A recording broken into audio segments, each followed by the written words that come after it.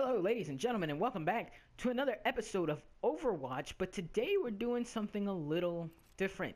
You may notice something different just from the title screen here. That's right, Doomfist has been released. That's right. The beast is unleashed, as some people would say. Now, before we really get into the Doomfist analysis, I want to quickly say that I've had a little bit of time to test him out in training, but I don't know. First impressions, not really huge on him, but that's okay. Today we're going to take a look at him in the hero gallery to look at some of his unlocks and whatnot, and then we're going to play with him against AI to kind of show off some of his moves and get an idea of how his abilities work. And that's going to be our video today instead of the usual comp game. So next time when we play Overwatch, we'll be back to our regular comps. So let's get started with the hero gallery unlocks, because I'm sure you guys want to get to the action, and so getting the boring stuff out of the way is actually not a bad idea. So let's first take a look at skins. So this is his default skin, as we can see here in all of its glory. And then we have Daisy, which basically looks like remastered purple instead, which I rather dig. You guys know there's a reason why I'm called the Purple Sherman. Then we have Lake, which is the same but blue, and his trunks have now gone blue, I believe. Plains, very nice. Sunset. Leopard. Now we're talking. Now we're looking like Shaka Zulu. Painted. Interesting idea. Definitely strikes fear in the heart of my enemies. Caution.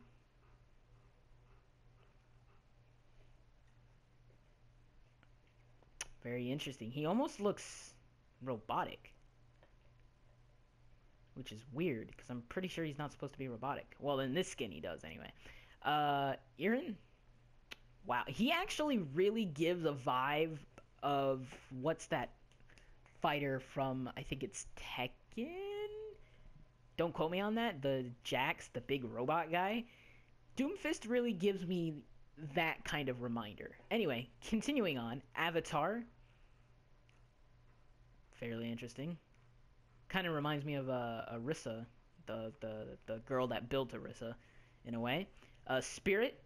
Ooh, me likey the Spirit. He actually legit looks like he's from the movie Avatar with Spirit. The actual Avatar skin, no, but Spirit, yes. And there you go. That's the skins for Doomfist. Really, the only one that stands out to me is Spirit, but even still, meh.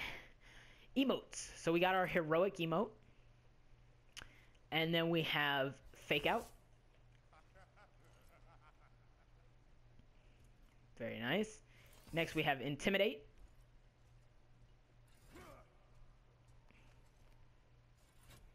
Very nice. Ready for battle. Take a knee. And thumbs down. Nothing real special there. Victory poses. The typical heroic. Intense. Nice.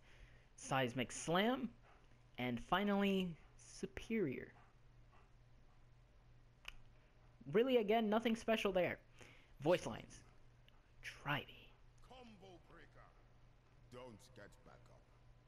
Go and sit down. I haven't even started. KO. One punch is all I need. Man. Spare me the commentary. Talk to the fist. You're not bad, but not good either. Damn. You must be joking. Maybe just a little. So there you go. There's the voice lines.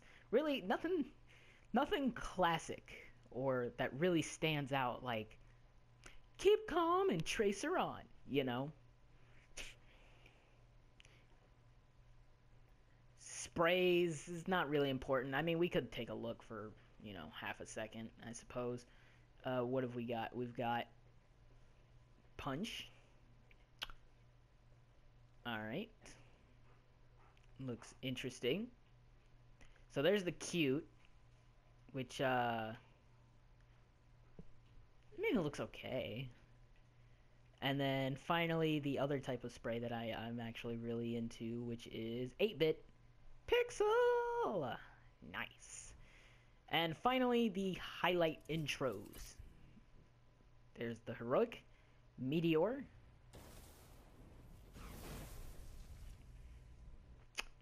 That was underwhelming. One punch. And finally, uppercut. Alright, I'm not gonna lie. Uppercut is kind of cool. Not mind-blowing, kind of cool.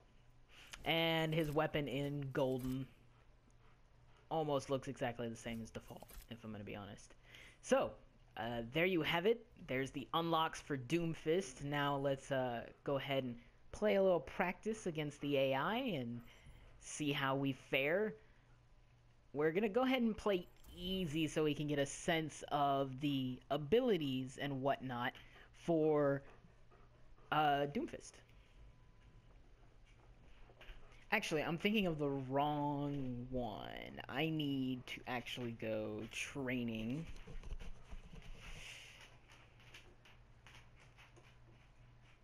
Actually, no. What we need to do is we need to do a custom game. Let's see. Game browser. Create game. We will go invite only, just so we have the sake. Let's go ahead and add in some AI. Easy. Count just for team 2. So we'll be 1v alling them. So let's add that. And yeah, let's go ahead and start so we can get a feel for Doomfist and his abilities. We're going to be playing Horizon Lunar Colony.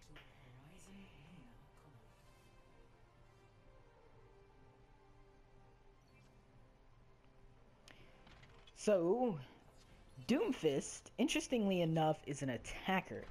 Now, looking at Doomfist, you'd almost assume he's another tank or possibly even defense character. What bothers me here is the obvious problems that we kind of have with Doomfist. For me, anyway. Some of you might disagree with me, otherwise, you know, some of you might also agree with me, but the obvious problems for me with Doomfist is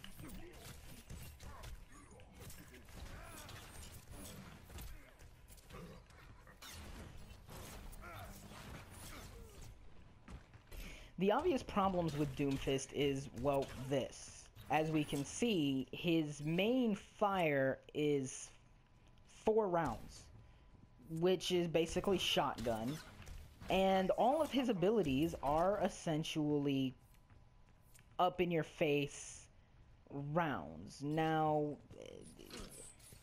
I can kind of understand a little bit about how Doomfist could be used in potentially some other ways. However, it's just too in your face up close for Doomfist. Now, the biggest problem with this is not so much his abilities themselves, which for me, I don't really care for his abilities, but the biggest thing for me with Doomfist being an attacker and his abilities being point blank is his lack of health. 250 health. Not ideal in the slightest. I mean, hell, we can't even get kills with AI bots. That's how bad this is.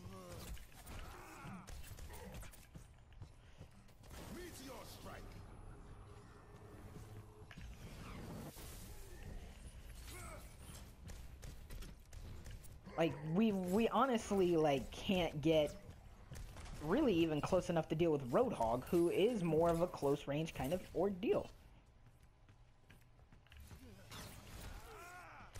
Now, that also raises another very good point in regard to Doomfist as well, is that some of his abilities, if not a lot of his abilities, actually cause you to knock your enemies back, which actually, if you ask me, is another big problem with Doomfist because he's so point blank.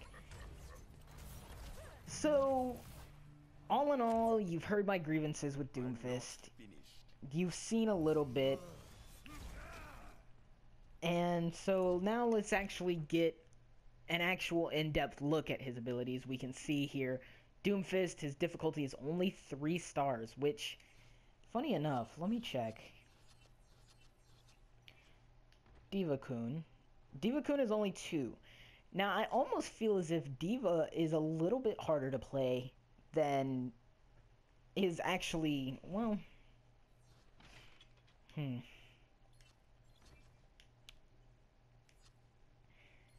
don't know. It's just weird that Doomfist is a attacker with such little health, 3-star difficulty. Anyway, let's stop complaining. So here we have obviously his abilities. So first we can see the hand cannon, which is basically his main weapon. Short range weapon with spread, reloads automatically. Again, you only have 4 shots in a clip, and it doesn't do a lot of damage, and basically it's a shotgun spread. You've got his ultimate, which is the Meteor Strike. Press triangle to leap up into the air, move the targeting circle, then press R2 to strike the targeted areas. So you've seen that earlier when I tried to get both Roadhog and Zarya at the same time. And while, yes, we didn't get a hit where we came down directly on top of somebody, it didn't seem to even do a lot of damage for being on the outskirts, which I get it. If you're on the outskirts of it, it shouldn't do a lot of damage, but still, I don't feel as if it's as strong as it should be. Seismic Slam, leap forward and smash the ground. We did that a couple of times. Didn't really seem to affect the enemy at all, but then again, we'll probably have to wait until we actually get attacked by a Doomfist to really know what it's like on the other end of Seismic Slam. Rising uppercut, knock an enemy into the air. Not that useful. If anything, it's a hindrance, because if your whole team is like firing on a Mercy and Doomfist uppercuts into the air, well, now she's not getting hit. She basically just got safety temporarily. I could see Rising Uppercut being used, however, to knock enemies off the map, which in theory could actually be a legitimate strategy here.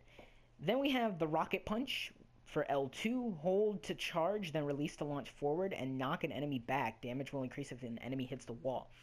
Now, I don't think, while I'll admit Rocket Punch is pretty useful in that regard, I don't think it works on Bastions. Therefore, kind of sucks in that regard, because that would be kind of a really good Bastion counter strat, but these things happen.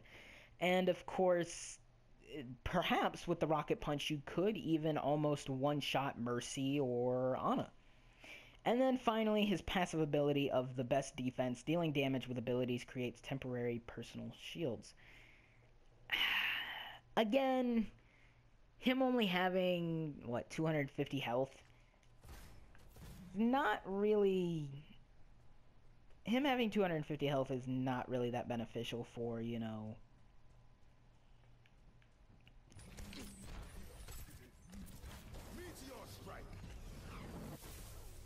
Yeah, see, we just came down on Zarya. Actually, that did a lot of damage. A lot more damage than I thought it was going to do, if I'm being honest. But still, I don't know. I just don't think he pays off. He feels too weak.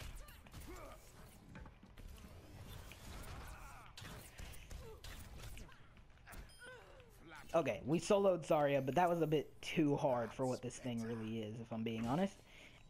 But yeah, as I said, dealing damage with abilities to give him personal shields really is not all that useful.